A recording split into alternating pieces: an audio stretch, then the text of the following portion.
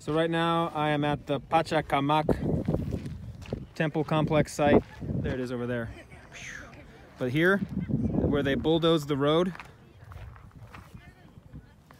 there's tons of exposed artifacts. So here, basically everywhere you look is a ceramic.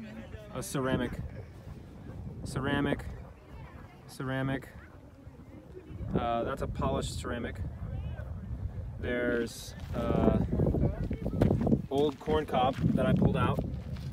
Amazing. Yeah, straw roof material. And then there's llama fur. Yeah, llama fur, cordage.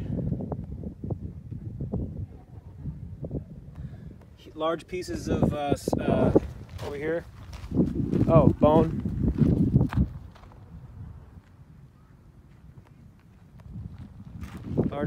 Large pieces of textile.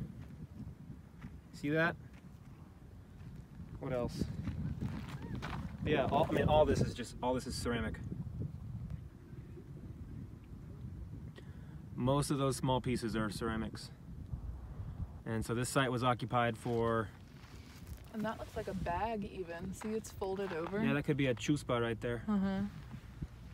So these were all burial sites here, and this site was occupied for over 1,000 years, and it spanned several different cultures, including the Wari and the Lima culture.